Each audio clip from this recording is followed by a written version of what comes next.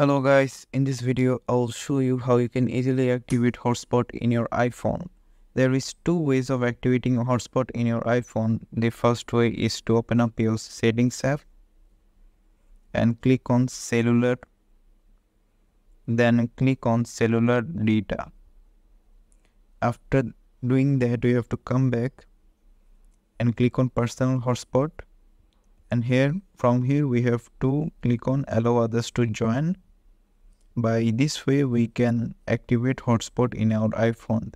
There is another way to turn on the hotspot in our iPhone. That is, we have to swipe down.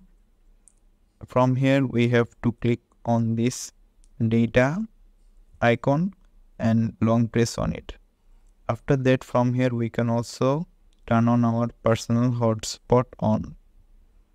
By these two methods, we can easily activate hotspot in our iPhone. Thanks for watching the video.